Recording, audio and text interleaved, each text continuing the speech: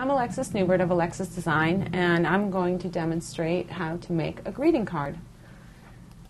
You want to use a page layout program such as Adobe InDesign, because usually for a greeting card you have more than one page, and this way you can keep the whole both pages in one document. You start by creating a new document, and when creating a business card, you want to keep in mind the size of the envelope. When creating a greeting card, you want to keep in mind the size of the envelope that it will go in. For this, I'm going to use a standard card envelope called an A6, and that would give me a card that could fold to 4.5 by 6.25, for example. So to make a folding card, I want to double that width and make it 9 by 6.25.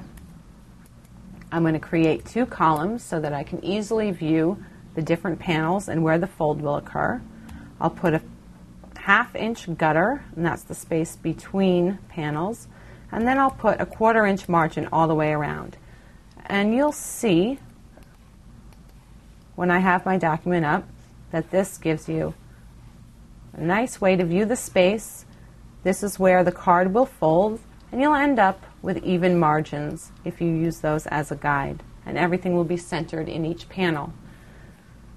So for this greeting card, I'm going to put a nice photo of some flowers, and you can grab any images or graphics that you might have and drag and drop them onto your page in InDesign.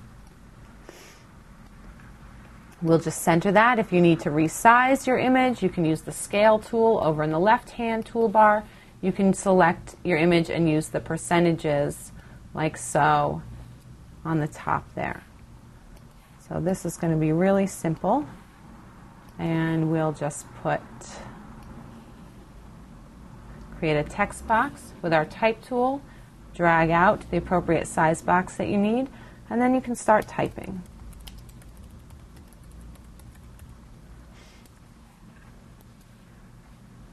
Didn't really want that to be all caps.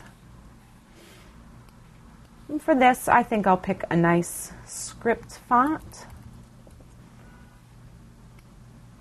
But you can go through and choose your fonts up here in the type palette and play around with the font size until you get what you want. And make sure that you use a font that's appropriate for the subject or the occasion of your card. Think about whether it's a romantic occasion, a serious occasion, a fun, happy occasion, and that can be a helpful way to choose the font. And so we have a nice outside of our greeting card. And to do the inside, we would just go to page 2, and on the same right-hand panel, take our text tool, maybe make a larger text box if there's more that you want to write. Choose a font, and then type your greeting on the inside if you have one. Maybe you have a blank card, and you have nothing for the inside, but we'll just put a repeat of what we said on the front, just to use them as an example. Center it, give it some nice placement on the page, and you have a lovely greeting card. And that's how to create a card yourself on your computer.